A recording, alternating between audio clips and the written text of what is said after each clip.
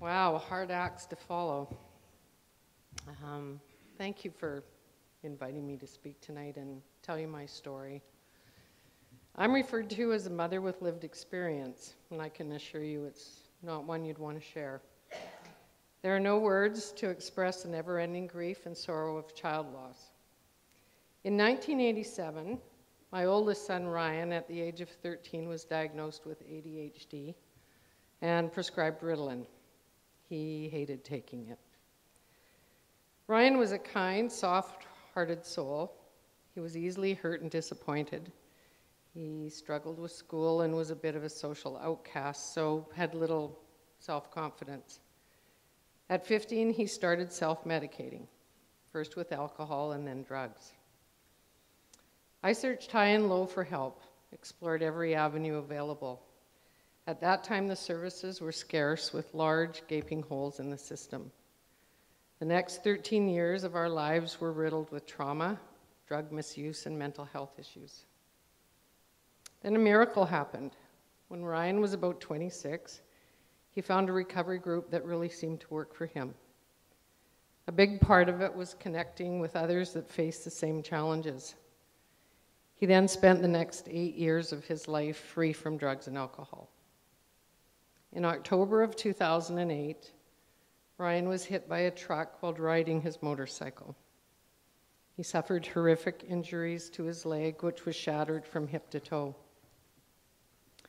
After 3 long years of ongoing surgeries, suffering chronic pain, depression, and anxiety, on August 21st, 2011, Ryan died alone in his bed of respiratory failure due to a combined drug overdose.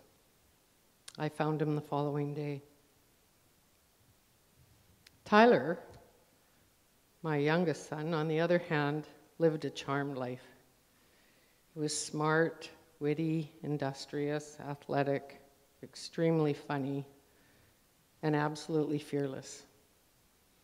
He had startling good looks, and things in life came very easily to him. Tyler was a true adventurer. He climbed and went scuba diving in the most amazing mountains and waters in the world. He loved to travel and finally ended up living in Thailand. He quickly picked up the language and had soon built a successful business and a happy life. It was here in Thailand he fathered his first child, a son named Mac. Tyler was also a very kind and generous man. He was hailed a hero in the Canadian press after he saved a drowning Thai boatman during the devastating tsunami that hit the coast of Thailand on Boxing Day in 2004.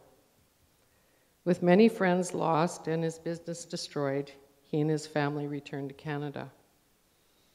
We have no idea what impact that tsunami had on Tyler's mental state, but felt he was exhibiting signs of post-traumatic stress.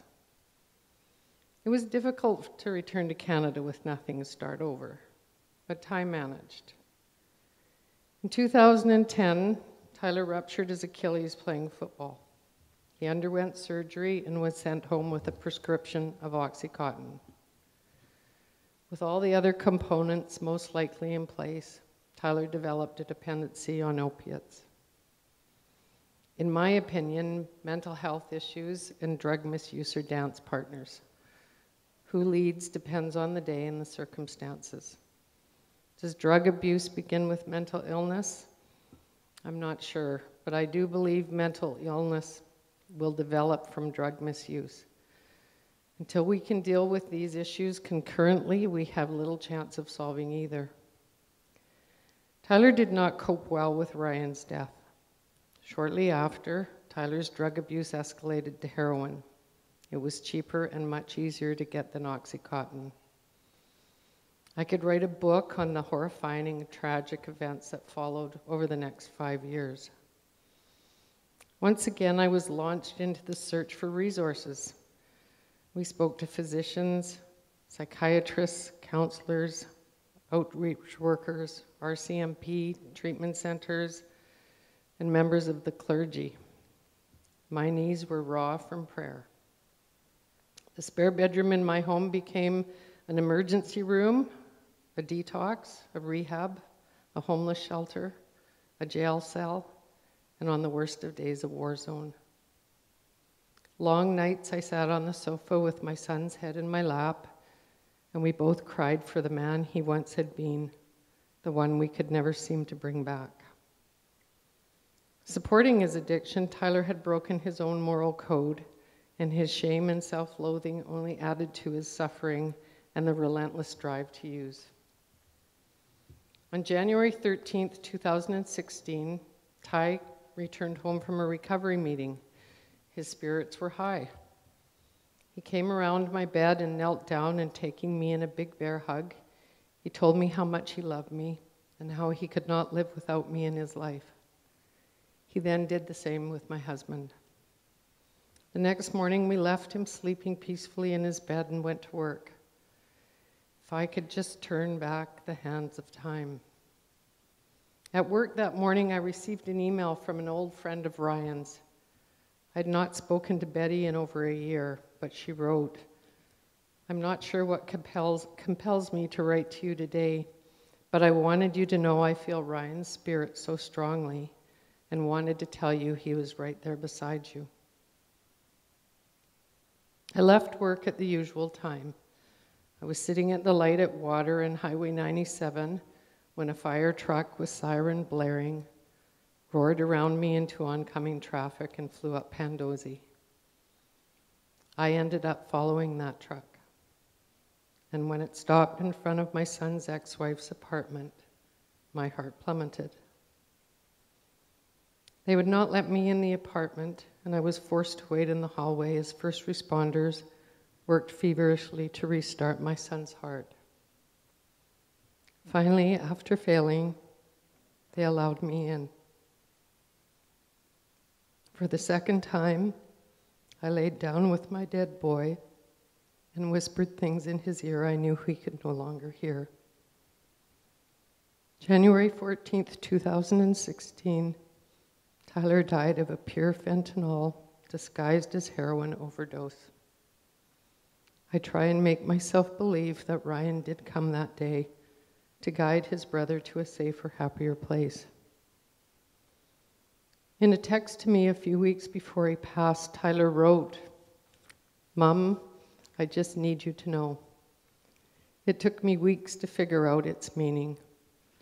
Ty had probably tried to tell me 100 times.